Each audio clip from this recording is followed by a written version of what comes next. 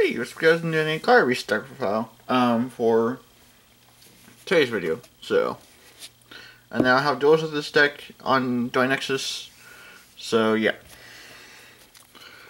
So this is going to be a full in-depth video explaining like why I run cards I do and everything like that. So 3 Lucari.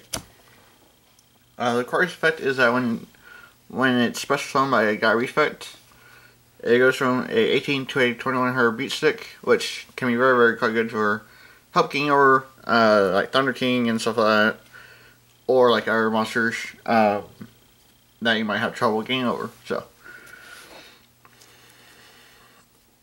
3 Darius. When he's special summoned by a guy respect, he's basically a monster reborn. So you target a guy respect card in your grave and then special summon it.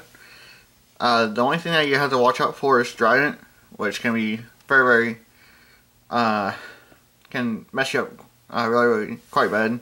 So, but other than that, this deck has very good matchups across the board. So yeah. And then 2 Equest. When he's special summoned by guy respect, you can target a garbage card in your grave and add back to your hand.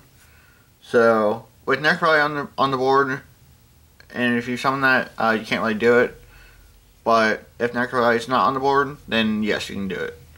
So, and then 2 Bestiary. When he's special summoned by a guy respect, you can target a spell trap on the field and destroy it. So you can pop your own.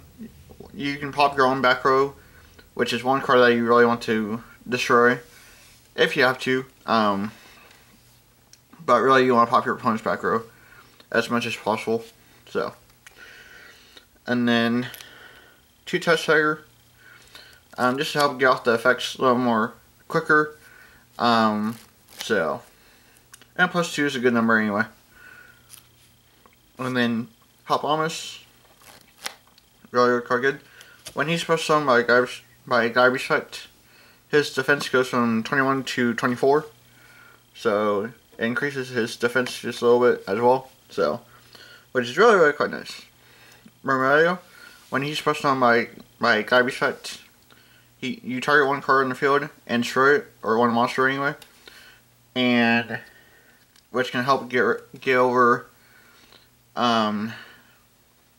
basically all the stuff that doesn't negate. So, because if you're going up against Infernoids, you want to run over the monster effect one, and then tag out into Mermario and pop the spawn trap. So yeah. And then Radiari. Radiari is really quite good against Zoo and Infernoids. Because when he's special summoned by guy respect, you can target one card in your graveyard or in the graveyard and then banish it. So you can get rid of like their Rapier, or their common pieces like Norn and stuff like that. Or you can get rid of Infernoids, like big monsters like Deviati, or the other one, I forget the name. I know it, but I just forget it. And then you also get rid of like Snow, which does not trigger because this does not target. So yeah, that's basically it for the monster lineup. Now for Spose. 3 MST. Just to help get rid of back row and stuff like that. That can really hurt this deck a lot. Guy Reist, Proving Ground, just to help search out for a Guy Reist.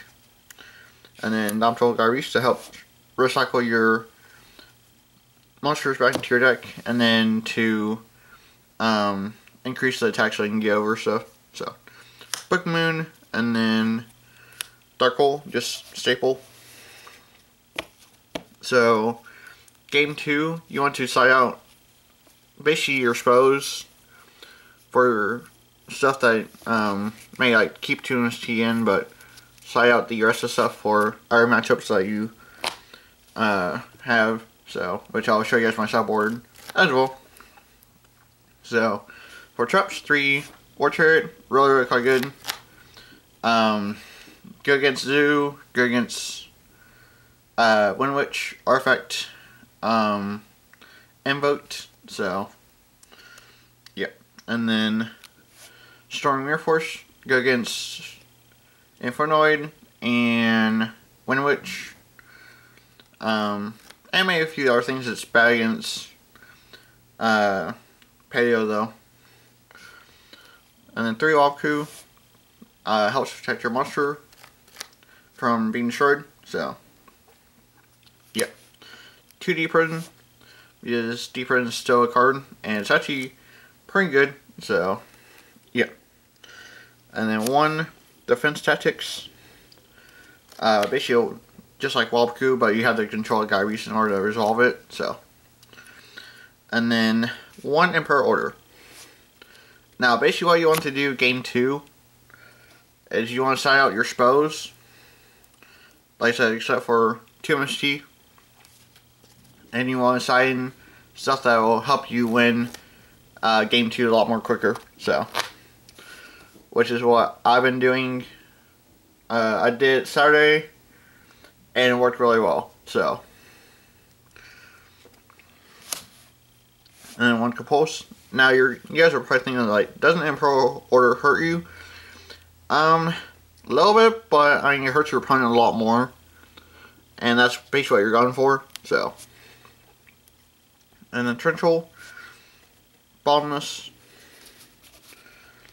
and then Ring of Destruction, Lost Wind, which is really quite good, and then 1 Soul Warning. So, and that's basically it for the main deck. It's 41 cards. So, yeah.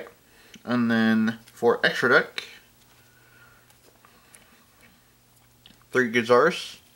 You need 3. It's really quite good, and it helps burn through back row and helps make sure that you have a good win under your belt. So, yeah. And then 2 Heraclinos. 1 that you're highly not going to make, but still there to help negate spells and traps and helps you win games. So, yeah. And 2 Neokias, so that way they can't chain during battle phase. Because when this card attacks, your opponent cannot activate cards or effects until the end of the damage step, which is really quite nice. So, and then 2 Yashidari, just to help tag in something that, you know, if you have 2 useless cards on the field, it's like, well, tag into this and, you know, hope for the best. So, and then 1 Cowboy, because Cowboy for game is always a thing. Arc, still good. Giant Hand is still decent. Bishar isn't as relevant now, but, you know, BA and PK Fire BA is still a deck, so, you know, you never know what you're going to go up against. And plus Cosmos, this card really gets hurt. So, and then Star Dragon, I do side in 1 Starlight Road, so, yeah. So I'll show you guys my sideboard next. Alright, so 2 Flying Sea for the Paleo Zoo matchup, or anything else that I might need it for. 1 Spare Mode for those unbreakable boards that, you know, are kind of hard to get around.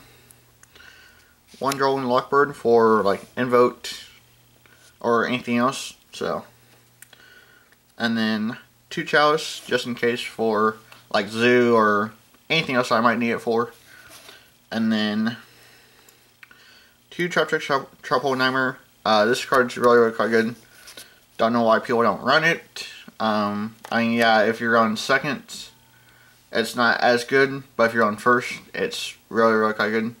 So, I mean, I kind of get why, but it's like, eh. And then 2 Decree for the Paleo matchup. This is going to hurt them a lot more than it's going to hurt me. Yes, I know I run a lot of traps, but like I said, it's going to hurt them a lot more than it's going to hurt me, so yeah. And then Tomb per Iron Wall, I only have one, so I'm trying to work on getting one more. But yeah, you need to run 2. This will help you win against the Inferno matchup and a lot of other stuff. Same thing with Macro, because when they play grass, the grass looks greener, chain this, and they'll probably just cry. So, and the Scope Runner, just help you protect your monster from like Giant or against anything else. So, yeah. And then one Starlight Red for the Starter Dragon. So, but yeah, that's basically it for the deck profile. Thank you for watching. Like I said, I have duels with this deck on doing Nexus. So, yeah. So thank you for watching. Don't forget to like, comment, and subscribe. And yeah, I'll catch you later. Alright, later guys.